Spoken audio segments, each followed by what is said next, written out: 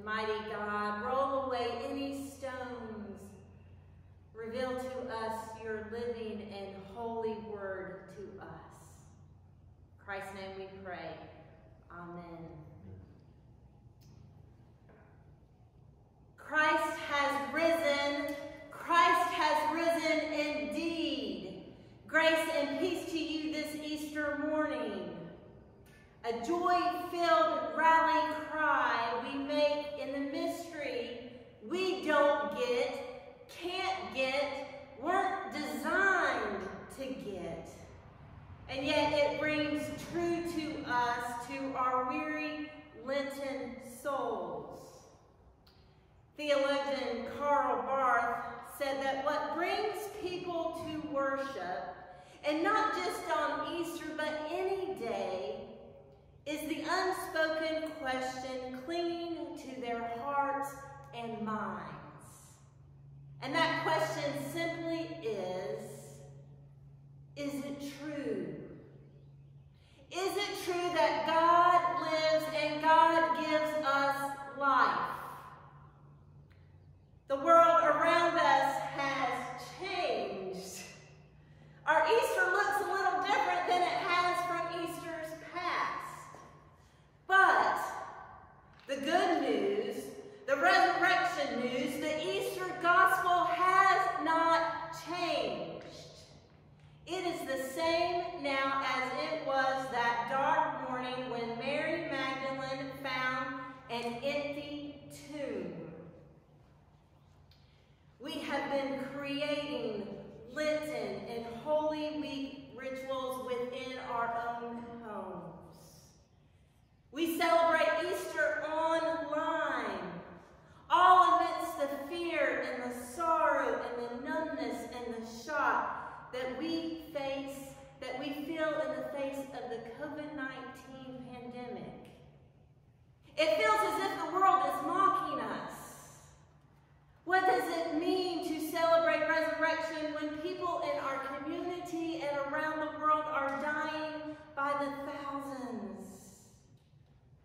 What good can it do to proclaim that the tomb is empty when body bags are in short supply, mortuaries are at capacity, and mourners cannot gather to bury their dead? We can't help but ask, is it true? Does God live? Do we live? I can only speak for myself. But it feels like I'm still at the cross of Good Friday. That the stench of death still lingers in the air. I feel like our lives are in hospice care, and I can still hear the faint echo of, my God, why have you forsaken me? I look around and I try to find life as I knew it before March 12th. Life measured by freedom of movement. Life measured by a booming economy. Life measured by an employment rate.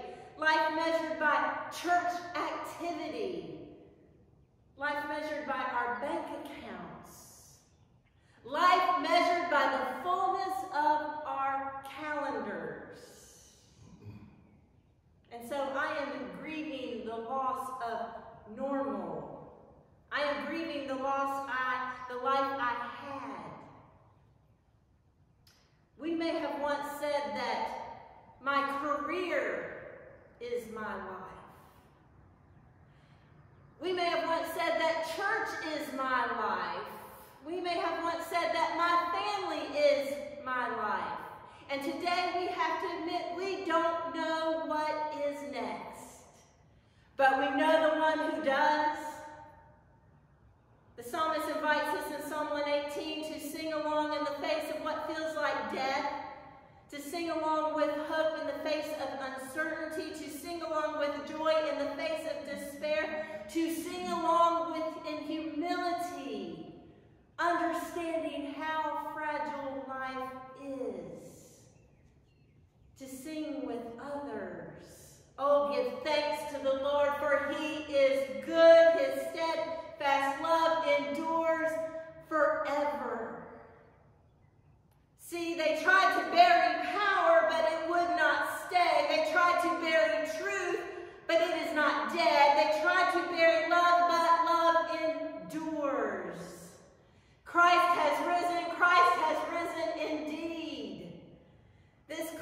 question of our hearts and our mind begs to be the yes, that God is alive. Mark Twain once wrote, "It is no wonder that truth is stranger than fiction. Fiction has to make sense." Friends, Easter makes no sense. It hardly made sense to the first two apostles that came to the tomb after they witnessed the aftermath of the resurrection, an empty tomb. They went back home. They attempted to get back to their normal, their routines, their way of life before Jesus came along. They could accept death. We live in a world where 2 + 2 must equal 4. Our reality, though, is that we live in a world where Jesus said to Martha at the death of Lazarus, "I am the resurrection and life. Those who believe in me, even though they die, will live. And everyone who lives and believes in me will never die." Truth is stranger than fiction. It makes no sense to us why God would descend into darkness to rescue humanity from a spiraling plight. Except that God proclaims, "I will be their God and they will be my people." Pastor Will Willimon shares about visiting a man as he was dying. Willimon asked him what he was feeling. Was he fearful? Fear? "No," the man responded. "I'm not fearful because of my faith in Jesus." And then Willimon goes on and gives a pious response. "Well, we all have hope that our future is in God's hands." "Well, I'm not hopeful because of what I believe about the future."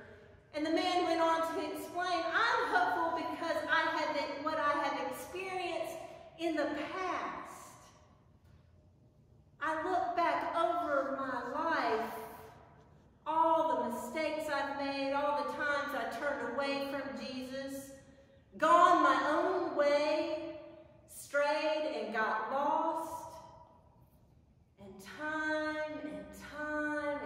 again, he found a way to get me.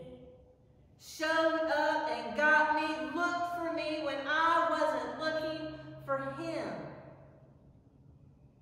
I don't think God will let something like my dying defeat his love for me." This is a man who knew the truth of a living God. He also knew the truth about a life-giving God. When we hear the Easter story, we are brought closer to the kingdom of God, and death's grip on the world is broken. And it is Easter all over again and again. And this heart-clinging question finds its answer. Yes, Christ has risen. Christ has risen again. God is alive. The gospel writer of John told these stories. He wrote these words so that we may come to believe that Jesus is the Messiah, the Son of God, so that we might have life here and now. An empty tomb busts opens all that holds us back from living the life that we were created to live. We are an Easter people. We are a resurrected people. We are living epistles. And for Easter people, life is measured by how we love God. Life is measured by how we love our neighbors. Life is measured by how measured by how we feed the hungry. Life is measured by how we comfort the mourning, and life is measured by how we embrace grace and mercy.